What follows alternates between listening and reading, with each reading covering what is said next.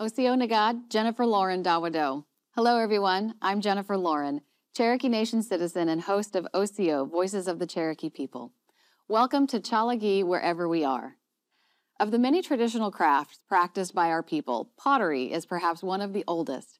What was once a practical skill, creating utilitarian vessels for everyday use, has now evolved into an art form that celebrates the creativity of our people while honoring the innovations of those that came before. We'll start today's show with the remarks from Principal Chief of the Cherokee Nation, Chuck Hoskin, Jr. Then we'll have a chance to speak with Chief Hoskin and ask him a few questions about the importance of perpetuating our traditional crafts, pottery being one. After that, we will watch a video highlighting Cherokee National Treasure Jane Osti's continued work, but also her efforts to pass her knowledge to the next generation. Next is our panel discussion, where we will welcome Deputy Speaker of the Council and Cherokee National Treasure Victoria Vazquez, and a potter who is part of that next generation, Carrie Lind. And finally, we are excited to have Cherokee National Treasure Robert Lewis with us for a special storytelling segment. And now it's my pleasure to introduce my friend and Principal Chief of the Cherokee Nation, Chuck Hoskin, Jr., for his remarks.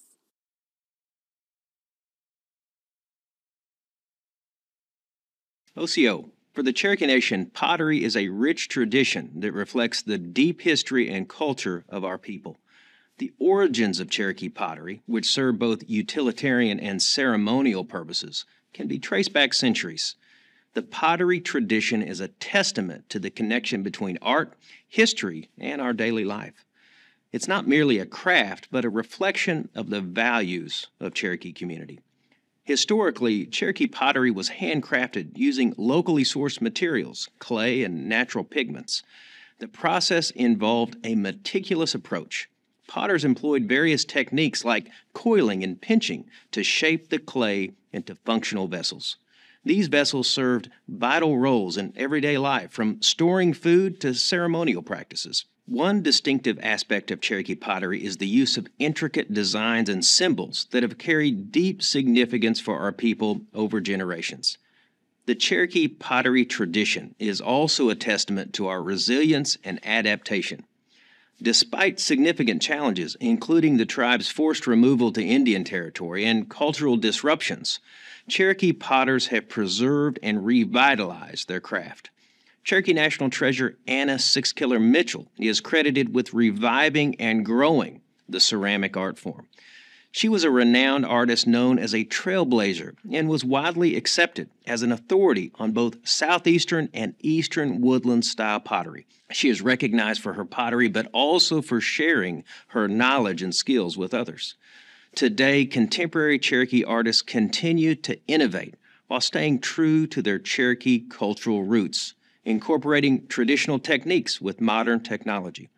I'm so excited for our viewers to learn more about the creative process today. The history and culture of Cherokee pottery is second to none.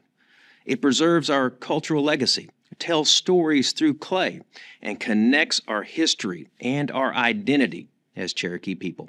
Wado. Wado, Chief, and thank you for joining me today to discuss the importance of preserving our traditional crafts like pottery. So going way back to our origins in the southeastern United States, many archaeologists have discovered pottery and pottery shards, which gives us a glimpse of our culture through iconography and the designs found. What is your take on the importance of those types of discoveries to Cherokee culture? Well, it's very important, and I'm not an expert in either art or archaeology, but like many Cherokees, I have this love of our history, and so both from a utilitarian standpoint, what were these vessels for, what was going on with our people, I think it tells a story, but then the artistic aspect of it, to think about that our ancestors were thinking about the world around them, depicting it in different ways, including pottery, and because pottery is so physically enduring, it continues on to this day. So I think that exploration is good, whether you're an expert or whether you're a layperson like me and you just want to see more and think about what maybe your ancestors were doing centuries and centuries ago. It is really fun to think about that.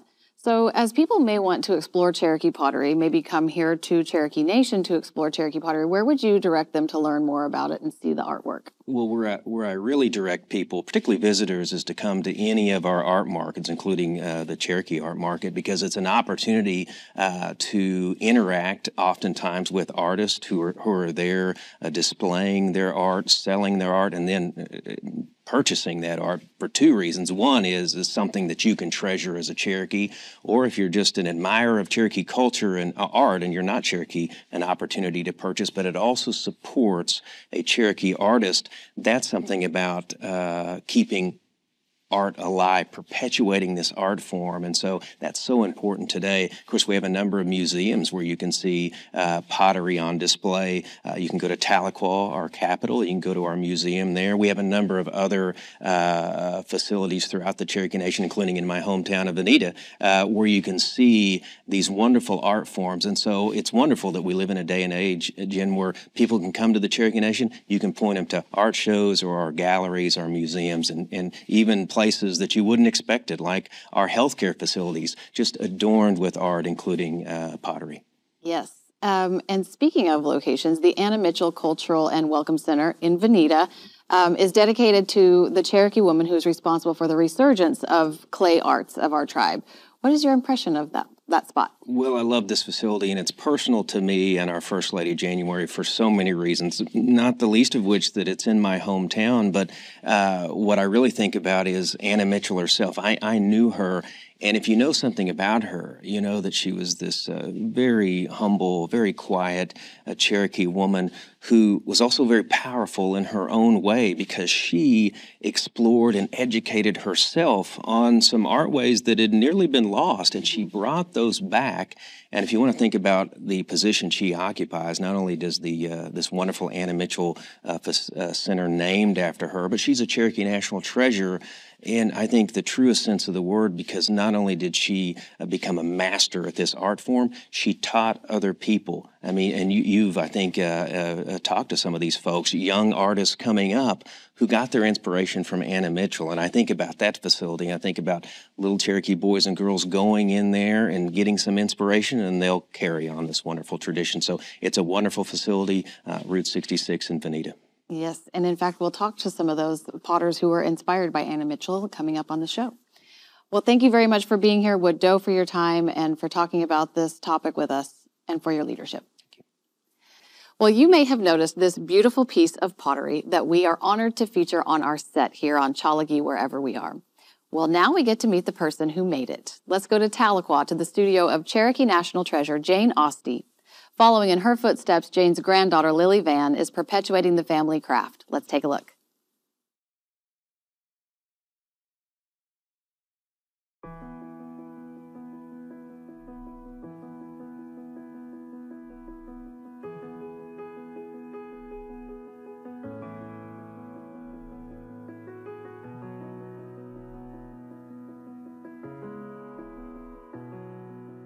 We were just talking about that this morning. I was showing her my crooked finger from working, and she said, "Mine'll probably be like that."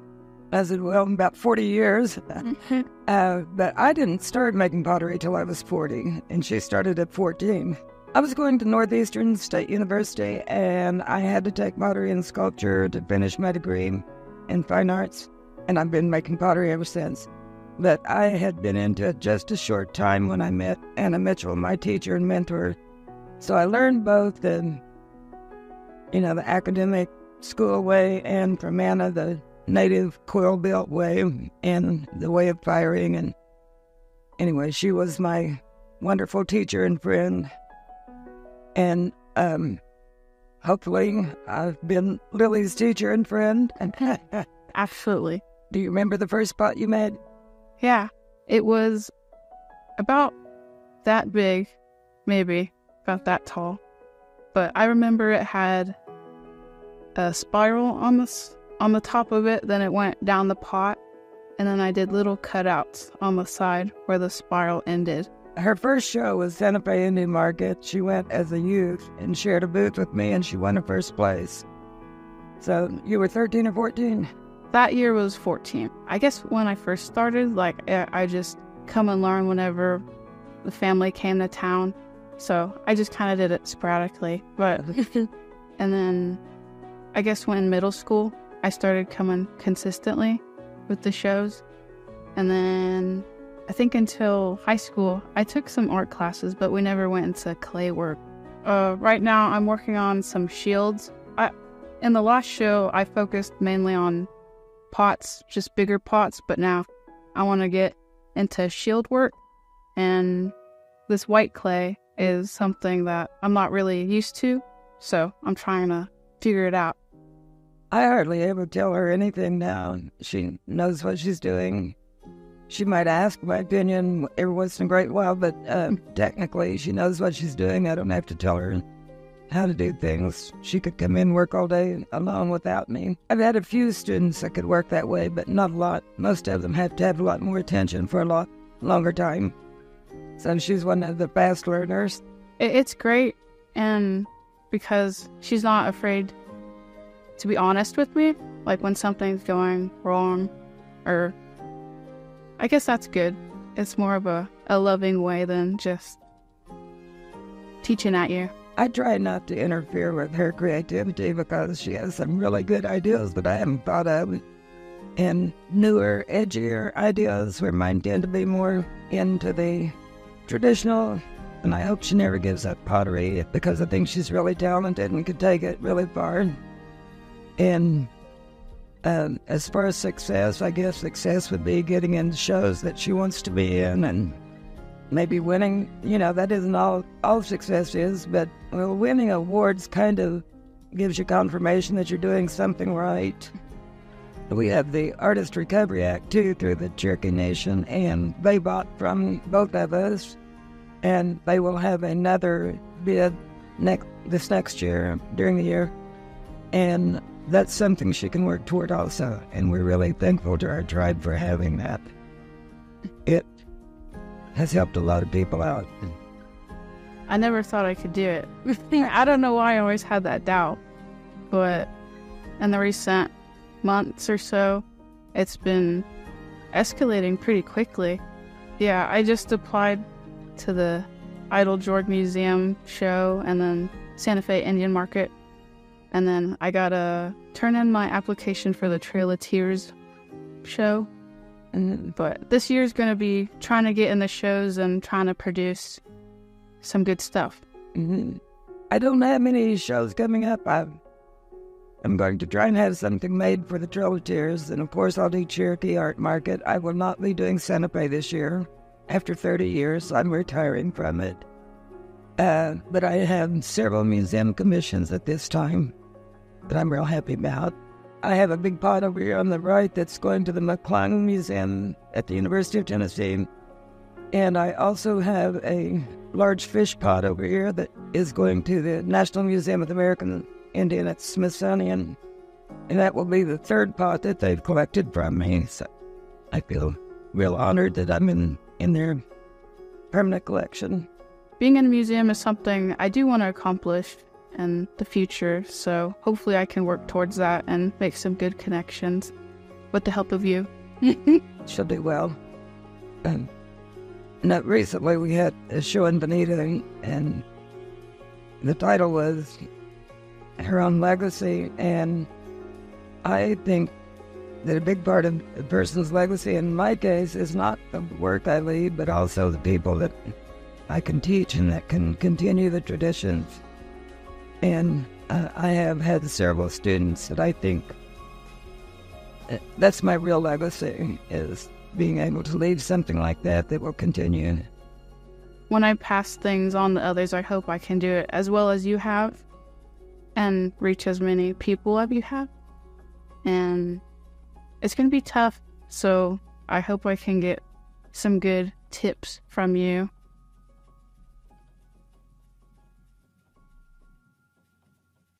Wow, I love it. How talented they both are. It's so interesting to see the similarities, but also the differences in their approach and their finished pieces.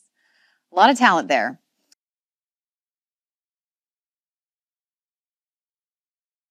Okay, next I'd like to welcome Cherokee National Treasure for Pottery, Victoria Vazquez, who is also Deputy Speaker of the Tribal Council, along with the ever-talented Carrie Lind, who is also a potter and culture and tourism coordinator for Cherokee Nation businesses. Co Nagat, and thanks, Wado, for being here today. Co, thank you. It's great. We're Thank excited. you for having us. Absolutely. So we'd like for this to be just an open discussion about the history and process and your personal motivations regarding pottery. So, Deputy Speaker, I know your mother, Anna Mitchell, is accredited with a renewed resurgence of Cherokee pottery. Would you tell us what motivated you to take up pottery? And I'm sure your mother was probably a big influence, but what else? Well, she was. But Mother didn't start making pottery till I had already left home. I'd married and moved away, so I wasn't a part of watching her do it. But in later years, when I decided I wanted to try it, I knew I had some artistic talent, but I had never had time to pursue it because of life, marriage, baby, job. And so when I was about 40 years old, which ironically is the same age my mother was when she discovered clay and started making pottery, I asked her if I could apprentice with her in her home for about a year, and that's what I did. And I didn't know if I could do it or not, but I wanted to try. So we were in her pottery studio the very first day, and we already had the clay ready to work up, and she's showing me how to build, and I started making a pot. And I thought, this is what I'm supposed to be doing. And so from then on, I just worked at it and practiced, and I saw what a great impact she had made on so many people already. And I wanted to carry that forward because there was nobody else in our family doing it. And I knew, of course, she wasn't going to live forever. And so I'm just thankful that I got the opportunity. Yeah. What a great decision you made. Yes. That's an amazing story. We'd love it if you would share information about the Veneta Cultural Center and museum that's named in your mother's honor. What can we expect to find there? Special shows, demonstrations, classes? Okay, I can tell you some about it, and then I would like for Carrie to weigh in as well. I'm thrilled, of course, and the family is that it's named the Anna Mitchell Cultural and Welcome Center. And you can expect to see a permanent exhibit of Mom's works that family have loaned to the museum and other people have loaned or given. And there are also some personal photographs that I loaned them to put up, and they took pictures. And so there's an array of the history of Mom doing it, and it's a colorful, beautiful exhibit. Excuse me. I would like Carrie, though, to tell more about the classes and what else. Well, we also have a lot of Cherokee art that is a permanent part of the building that was part of putting that space together. There's a large art installation piece by Bill and Demas Glass. Cherokee potter Tamara Roberts has some work in there, and some other Cherokee artists as well. And then also every 6 months we have rotating exhibits. So every 6 months will be a new art show with something completely different art forms to kind of share with the public. Also, we have a lot of different history. We've had history courses there. We've had Cherokee language classes. That the Cherokee language classes were actually taught by Anna's little brother, Dennis Sixkiller. And we also have different kinds of cultural classes, basketry. We've had moccasin making classes, pottery classes, of course, that Victoria's came and helped with. And even some fashion show. Yeah, the ribbon skirt fashion show was a huge deal, a really big success. That was amazing to bring there. So we have a lot going on there. Yeah. So if you haven't been there, I would encourage you to go. It's in Veneta, Oklahoma, and it is a gem of a space for Cherokee Nation. Carrie, you are a very prolific younger artist. So what brought you to become a potter, and what is it about pottery that motivates you? Well, I discovered pottery after actually having a chance meeting with Victoria's mom, Anna Mitchell, and I kind of fell in love with the woman before I realized that she had kind of single-handedly revived this art form. There was no one doing pottery in Oklahoma for like 130 years. Mm-hmm. And so after hearing the story of her growing up in boarding school, which she actually grew up with my grandmother, she lost her language, but then But then her bringing back something that had been lost for 130 years was really inspiring to me.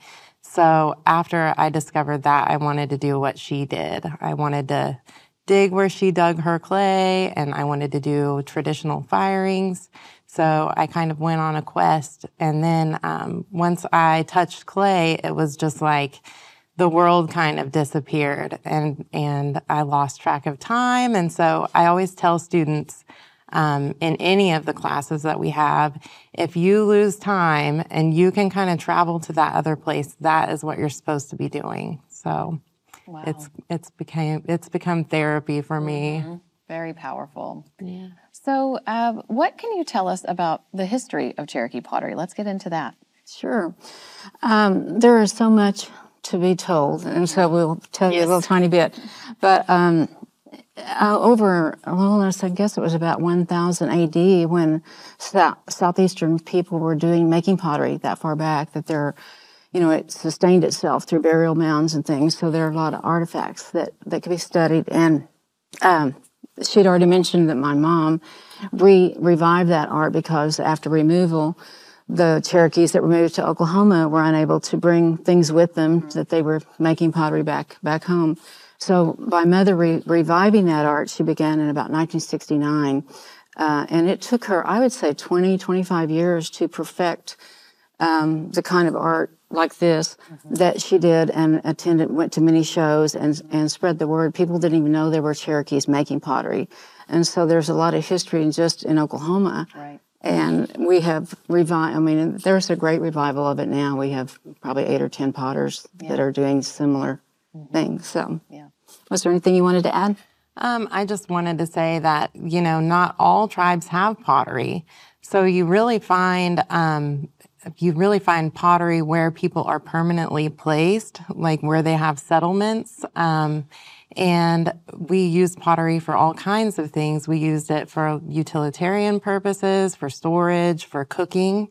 And then we also use them in ceremony, and also, the most elaborate that you see are in burial mounds. So it was so important to us in our history that we created these pieces to send people on their journeys. And so I think that the most interesting part of the history of pottery is you're actually writing history with these forms, because it's not only the history of the people, but it's the history of the land too. So you have the land and the people together, and you kind of create this time capsule of the earth on the place that you're at that time. So, absolutely. We could go on and on about the history. It's always so great to hear all of that. I think for a lot of us Cherokees, we feel in our blood. It's our culture spoken through our ancestors, and we see it right in front of us. It's just so meaningful. Can we get into you guys talking about the materials and pottery forms and all of those kinds of things and the processes that go into making pottery? Sure. I actually brought some of the Veneta dry clay. This was found in Oklahoma, in Veneta, in Craig County, where Mother dug her clay. And actually an uncovering of clay happened when they were banking the parking lot for the Anna Mitchell Cultural Center. And so several of us artists got to go and dig that clay before they covered it back up. And so we've got the natural clay, and then we have that clay that this is how it looks after it's processed. It has to be pliable. There are a lot of steps to processing. It's about a 2-week thing to do with soaking the clay and straining it and waiting for it to dry and wedging it. But that in itself is a tremendous feeling to know that you're just taking something out of the earth. Anyone could do it. It doesn't require a lot of money and a lot of tools. Most of our tools are handmade. The things that you see here, my mom used similar things to this paddle to form the outside of a pot, and would use a smooth stone to form the inside. So really there were only about 4 tools when I learned you have a paddle and your clay and your stone and your hands, and then later design tools, things that are made to carve incisions on, which is what I would have done on this piece of pottery. And just quickly, I'll tell you, when Mother taught me, this is a model of how you actually form a piece of pottery from a flat surface to rolling the coils, stacking them, and then forming the inside, and then later pulling the outside together. This is how it looks when you start. And you can end up with anything when you start the same way. So you start out with the pliable clay that you've processed, and you create those coils, and then you stack them on top and continue from there. And then you just start building. And what you do my mom was known for mostly making pottery bowls and jars and traditional forms of things. And this is probably from the 80s. This was a piece of hers that I was able to retrieve from a collector for our family. We're so lucky to have it here. I know, and I'm lucky to have kept it, because I most of the things that I ever made have been sold, and I don't have them anymore. So I was thrilled to get this. And Mother used a lot of clay slip coloring, which is a liquid clay of different colors. And so she did that pot a long time ago. And then this one is a melon form on the bottom. She kind of segued into using melon forms a lot. And we are bird clan, so we both just love anything in a bird form. And when I started going to art shows, I decided I didn't want my pottery to look exactly like hers, so I decided I was going to work on effigies. I was drawn to animals and plants and people. And so I made this effigy bear. I think it's beautiful. 1990. Oh, in 01, and it was I found it in a Santa Fe store. It had been bought by them from an estate sale, and I purchased it back after I had sold it many years ago. So there's always a great history in our things, but Carrie has some interesting things too, and I want her to talk about those. Yes, well, I did bring one piece that was not fired, so you could kind of tell the difference. Okay. But, so this one is actually a pipe, but it's a little foot. How cute. Yeah, so it's an effigy as well, but it's an effigy pipe.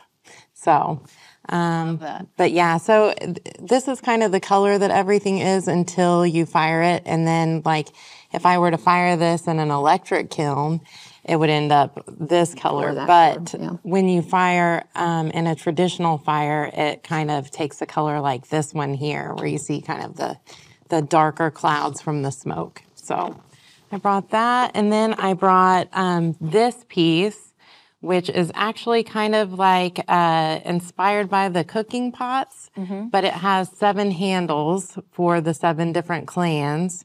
And they're all connected all the way around the vessel, kind of holding up that one piece. So that was kind of the meaning behind it. But it's all hand-built and traditionally fired. Gorgeous. So the process from start to finish can take, it sounds like weeks, really. Oh, really? Probably a month or maybe even longer. Wow. Yeah. These are such beautiful pieces. Thanks so much for bringing them and sharing them. You mentioned the firing process, but let's talk a little bit more about that. You can use a kiln, but in traditional Cherokee pottery, we use the fire, right? Yes. Most of the pieces I make, I do use a traditional fire. And basically what that looks like is an entire day's work. So, you would have to split all of the wood, and you would start a ground fire, and that would start around noon. And the first process of that is really you're just starting a fire to kind of to fire the ground itself before you actually ever even try and fire the vessels. So you would start a fire on the ground and kind of let that ground dry out, because if you were to put a dry piece of pottery and there was some moisture in the ground, or even humidity, to the ground, you would end up getting some trapped moisture, and then you really risk breakage. And so you would start the fire, and then the vessels would go around the outside of that fire, and you would kind of slowly inch those and turn them every so often, just to kind of pre-fire them. And then more towards when the sun goes down is when I would rake out all of those coals that had been building throughout the day, and then the pots would actually go on top of the coals. And then I would take some smaller pieces of wood around the outside of that, and I start the fire in a circle, actually, all the way around so that everything heats at the same consistency. And then I just start to slowly stack closer and closer and closer to those vessels, as slow and steady as I can, slowly increasing heat until they're all completely covered. And that would happen at night. And so you're looking inside of that fire, kind of trying to see when your pots, they'll start to glow orange, kind of like a full moon. And so when you see that orange glow, you know that they've reached temperature. So you start to kind of back off and let that fire die down and let them cool at the same slow speed as you heated them up. Wow, that is a full day's work. It is. Yeah. Anything else to add about the firing process, or?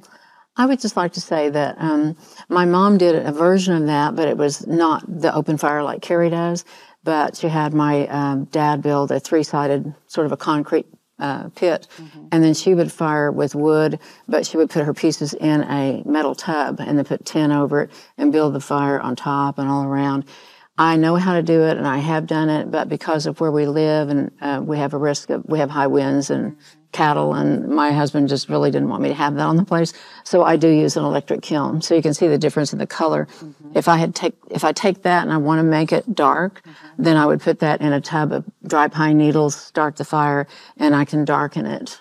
So there's just different ways of firing, and the end result is truly based upon how you fired it. A bit of a science, really. It is. Yeah. It's interesting. Yeah.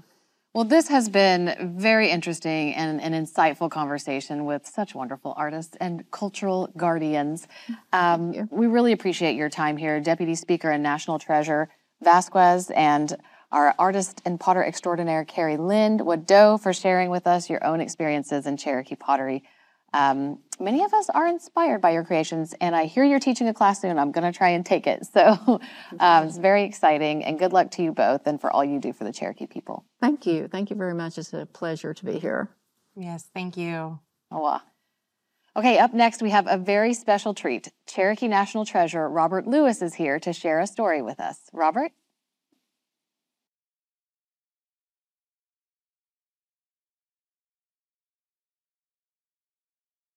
OCO, my name is Robert Lewis. I'm here to tell you a story. A long time ago, when all the animals gathered together, each one of them was given a gift. They were given a gift because they went to the creator of everything, because they were being kind and nice to each other. And the creator gave them each one something they wanted. Well, Rabbit wanted a little bit more, and Cherokee G-Stew's Rabbit. So Rabbit went walking up to the creator of everything and says, "Creator of everything, I would like some more gifts." And the creator of everything says, "Well, what would you like?" The creator looks at Rabbit, and Rabbit says, "I want long, flat ears. I want to hear everything, especially what the women are saying about me. I know the women are talking at me because I'm so pretty." And the creator of everything says, "Oh, well, that's a powerful gift." And the Rabbit says, "I'm not done. I also want to be smart. I want to be wise." And the creator says, "Well, that's a really powerful gift. In order to get those, you must prove something to me." Rabbit says, "Sure, what do you want?" The creator of everything reaches down, grabs a bag, and hands it to Rabbit. Rabbit takes the bag and says, "There's nothing in it." And the creator says, "I know. I want you to fill it for me. Go out into the wilderness, find some red ants, fill up the bag with them, bring them back to me. But they must be alive. Don't harm them." So Rabbit goes bouncing off into the woods. Rabbit finds this anthill out in the woods, and all the ants are working hard, just like you see ants working every day. They're hard. And as the ants are working hard, the Rabbit comes walking up there and looks at all of them and lays the bag right beside the anthill and looks at it and goes, The ants start working and they're watching. Rabbit goes, Rabbit goes, Yay, yay, yay. Rabbit begins to dance. The ants all start watching, and they're standing there, and they're staring. And as they're watching, the queen ant comes out of the anthill and says, "What's going on? Why isn't anybody working? Where's my food?" And then here's Rabbit out there going, "Yee, yee, yee." The queen ant comes out and says, "Rabbit." And Rabbit stops. "Rabbit, what are you doing? Everybody stop working. Why are you dancing?" Rabbit looks at the queen ant and says, "Dancing helps me think. I told the creator of everything that you could fill up my bag. But I'm looking at you and you're tiny and you're small. Look at my bag. Look how big it is. You can't fill up my bag." The queen ant looks at that bag and goes, "We can fill up your bag. I'll prove it. I'll get all my ant people to come fill up your bag. All ant people, come fill up the bag right now. All of the ants come trucking on out of that anthill. They all go inside that bag. The bag begins to grow and fill up. And when the final ant goes inside and the queen ant goes and stands on top of all of them, the queen ant says, see, look at that. I told you we could fill up your bag. Rabbit says, wow, you did. I see that now. And then Rabbit wraps up the bag and goes back to the Creator and says, Creator, here's your bag of ants. The Creator opens the bag, looks inside, and the queen's ant going, what happened? Let us out of here. And the Creator says, I'll let you out in a second. Rabbit has work to do. Rabbit says, I want long ears. I want knowledge. I want to be wise and smart. And the Creator says, you got to do 2 more tasks. Rabbit says, well, what's the second one? The Creator says, I want you to go out into the woods. I want you to find a rattlesnake, the biggest one you can. Bring it back to me alive. Rabbit goes back into the woods. Rabbit sees a huge sandstone. There's a rattlesnake down there sleeping.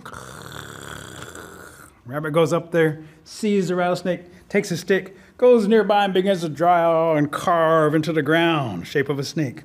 Lays the stick right beside it and goes, that's not right. I got to do it again. So Rabbit begins to carve into the ground again. The snake hears somebody carving, somebody muttering, and the snake opens one eye and begins to peek out. Rabbit's carving into the ground the shape of a snake in a spiral and lays it by it and says, that's wrong too. The snake comes out. Comes up behind that there rabbit. Rabbit's sitting there carving again onto the ground. Rattlesnake says, Rabbit, what are you doing? Rabbit turns and looks and says, oh, I'm drawing you. I'm trying to show the Creator that you're longer than my stick, but look at all my drawings. Look, you're shorter in each one of them. Rattlesnake looks at all the drawings. He says, oh, you silly rabbit. Tricks are for kids. I'm longer than that. I'll prove it. You draw me moving. Watch, move. So Rabbit steps off to the side, and the snake stretches out really long and really flat. When the rattlesnake stretches as long and flat as it can, the rattlesnake says, here, lay that stick against me. Rabbit lays the stick down and says, wow, that's impressive. You are longer than my stick. Rattlesnake says, I know I'm impressive. I know I'm longer than that stick. You know how I know I'm impressive? Because every woman who sees me screams when they see me. That's because I'm so beautiful. Then Rattlesnake lays his head down, smiling at how beautiful he is. And when he lays his head down, Rabbit takes that big stick and boink, knocks out that snake and drags the rattlesnake to the Creator. Creator of everything, here's your rattlesnake. I want long ears and knowledge. And the Creator looks at the rattlesnake, and the rattlesnake's going, oh, my head, it hurts. The Creator touches the head of the rattlesnake and says, you'll feel better. I want you to sit right there. Rabbit has work to do. You have one more task to do, Rabbit. I want the biggest alligator in the world. I want it alive. Bring it back to me. Rabbit bebops off into the woods, finds this creek, sees across this creek, this huge alligator sleeping. Throws rocks in the water, kersplash, kersplash. Alligator wakes up, looks, sees Rabbit sitting there motioning. So the alligator swims over, crawls up on the bank and looks at Rabbit and says, what do you want? Rabbit says, the Creator of everything needs your help. The Creator of everything is having a barbecue, wants to feed all the animals. They're all hungry, but we can't get enough firewood. Beaver can't cut enough wood. Can you cut wood like a woodchuck would? We really need your help. Alligator says, I can cut wood better than a woodchuck would. I will help. So they go off into the woods. Rabbit points at a tree. What about this one? Let's cut this one down. So the alligator begins to chomp, chomp, chomp. Rabbit's watching. As the alligator chomps and works his way around the tree, Rabbit picks up a big stick and waits. And when the alligator comes back by, pow, smacks the alligator on the head. The alligator stops chomping and turns and looks and says, that didn't hurt. You're gonna die. Rabbit looks at the alligator and goes, ah, and runs off into the woods. Alligator goes back into the water. Rabbit, when realizing that the alligator's not following, stops and says, that didn't work. I need a new plan. So Rabbit carves a mask from a buckeye tree, puts the mask on the face and hides the ears, peeks out, and goes back down to the water. Throws rocks back in the water, kersplash, kersplash, kersplash. Alligator hears it, swims over, and looks at Rabbit. But what Rabbit is sitting there looking at there with the mask on, that's all the alligator sees. So the alligator thinks it's a little person. And so the alligator says, what do you want, little person? Rabbit with the mask on says, hey, we sent Rabbit to get you. We need firewood. The Creator's waiting. Why aren't you helping? Alligator says, well, that rabbit hit me on top of my head. I catch that rabbit's going to die. So Rabbit with a mask on says, well, good. We don't need rabbit anyway. Come on, we still need firewood. Come help us. So they go out into the woods. They find that tree out there again. Alligator starts chomping again. Chomp, chomp, working his way around. Rabbit with a mask on starts to ask the alligator questions. Hey, alligator, that rabbit hit you on the head. Why did that rabbit hit you on the head? The alligator stops working and says, I don't know. Smacked me on top of the head. Maybe he thought he could knock me out. I'm strong, I'm tough. He can't do that to me. He's just being silly. Chomp, chomp, chomp, chomp, chomp. So Rabbit with a mask on says, trying to knock you out. Well, you are strong, you are tough. Alligator says, I'm also beautiful. Rabbit says, I guess there's no real way to knock out an alligator. Alligator chomps and says, there is. You just got to spank my bottom really hard. Chomp, chomp, chomp, chomp. Rabbit waits, and when alligator comes back around, takes that stick and wham, hits that bottom. Alligator goes, ow! Rabbit grabs the alligator, drags it down into the woods and says, Creator of everything, here's your alligator. The alligator's rubbing the bottom, going, oh, my tail, it hurts. Creator of everything touches the alligator, says, there, your pain's gone. You stand over there. Rabbit looks at the Creator and says, Creator, I've done what you asked. I want long ears. I want knowledge. Make me wise and smart. The Creator looks at all that Rabbit has done. The answer in the little bag, rattlesnake's over there, and so is the alligator. And the Creator says, I think you have more knowledge than any other creature. But I will give you long ears. Come near. And so when the rabbit comes near, the Creator grabs the ears and pulls on them. Ow! Rabbit says, you slapped them together. Why'd you slap them together? So they can be flat. And you can hear better, says the Creator of everything. Rabbit goes, I can. That's good. Thank you. I'll gather more knowledge. And this is why all rabbits have really long, flat ears. When I go to area schools and communities and tell this story, I remind those children, pay attention, listen. Teachers up there talking to pass down knowledge, culture to you. You gather this knowledge. You listen to it. If you gather it, it will make you powerful. And that's what it is. Knowledge makes you powerful. But the key word is you have to listen. Wado. There you have it. After hearing from today's guests, I think we can confidently say that the tradition of pottery is thriving amongst our people. Please join us again next month as we sit down again with Chief Hoskin and hear from several members of his cabinet about their important work. We hope you enjoyed today's show, and thank you for being here. Hoa.